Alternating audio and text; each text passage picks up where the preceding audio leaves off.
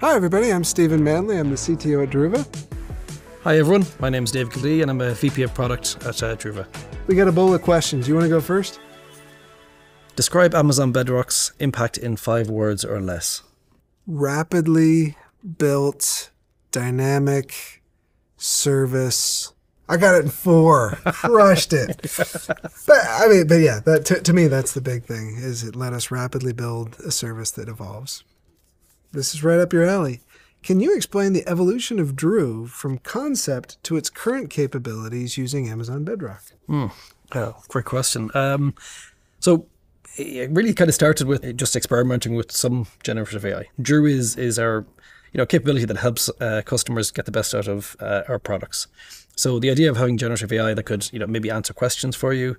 So starting with a Q&A kind of approach was the easiest place to start. So immediately customers wanted to see about their data. So we moved from Q&A only to start adding in some data into that.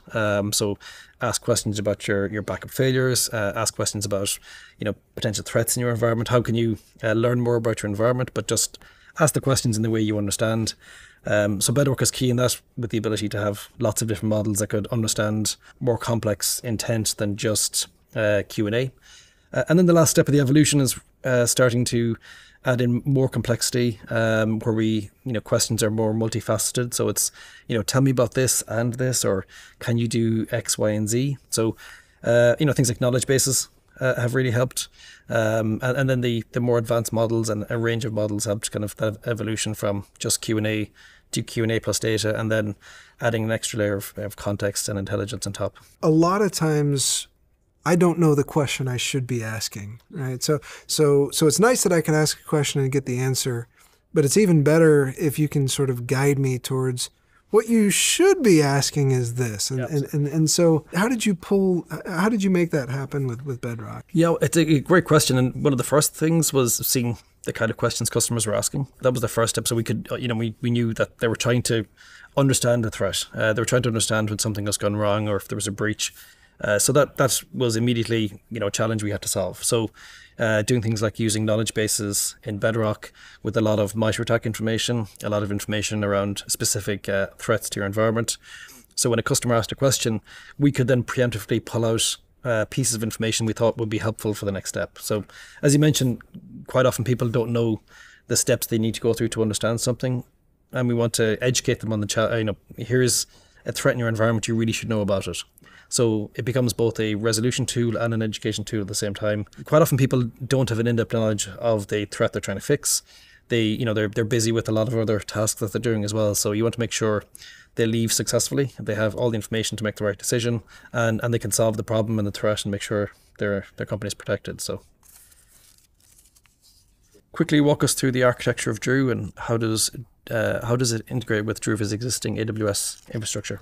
That is something that is really important to me. And I think when I talk to our customers, everybody is really reasonably afraid of what you'd call the bag on the side architecture, right? The way lots and lots of products did cloud initially. Well, I'm going to add cloud. And it's this, and you could tell that it was added on. It's a separate management. It's separate security. The whole thing was sort of awkward to begin with.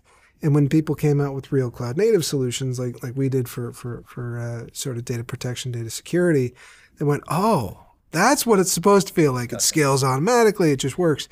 So as we've done Gen AI, it's been a lot of that same thing. Everything goes through the same authentication mechanism. All right. So you as a customer, when you log in to Druva and you're going to use Druva, it's the exact same permissions, exact same access as if you were going to click the buttons or download reports or do anything else. You don't get access to any more than you would have had. You don't get access to any less. So that security model is the same. Same on the privacy, right? There's no data access that you have from a privacy perspective that's any different than you had. And so it's one of the things I've really liked about how we've used Bedrock. What you and your team did is making sure that's an integral part of the architecture as opposed to something totally separate. Because if I look forward 18 months, 24 months, 36 months, more and more of what our customers are going to do will be going through the generative AI interface. It won't be going through what I would consider that legacy style Classic, interface, right? classic Where UI. classic, right? Where you're clicking in a bunch of places. And to me, that's the biggest difference that we're trying to bring to bear into this market. Every time I pick up a new piece of software, one I don't use very often, I feel dumb. And I have to relearn it. I never want a Druva customer to sort of go, oh my gosh, why is this so hard? It should, to your point, you should just be able to log in and say, look, I'm just trying to get this done. I'm trying to recover from a ransomware attack. I'm trying to see if there's a ransomware attack. Tell me what you want and I'll guide you through it, as opposed to, let me send you to 3 weeks of training so you can figure out how to use my product. And the only way you get there is if this is an integral part of the product and becomes more and more fundamental. I think one of the great things that Amazon have done with Bedrock is it's architected like everything else. And so we constantly have conversations with customers and they're rightly concerned.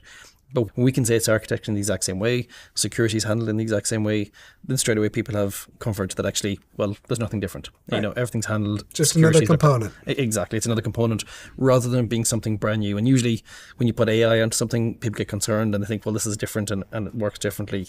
So I think that's a great benefit for us, that we can just utilize it everywhere and not think this is something different that we have to handle in a different way. Yeah, the moment software stops making you feel dumb and starts just doing what you want it to do, I think, again, that changes the world. Yeah, absolutely.